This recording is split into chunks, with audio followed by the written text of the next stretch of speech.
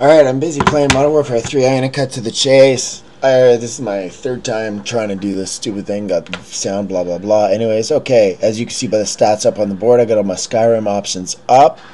You want to set it detail low. Go into your options. Go to detail tab in the options. Change everything to medium. FXAA on. All your water effects off. Close.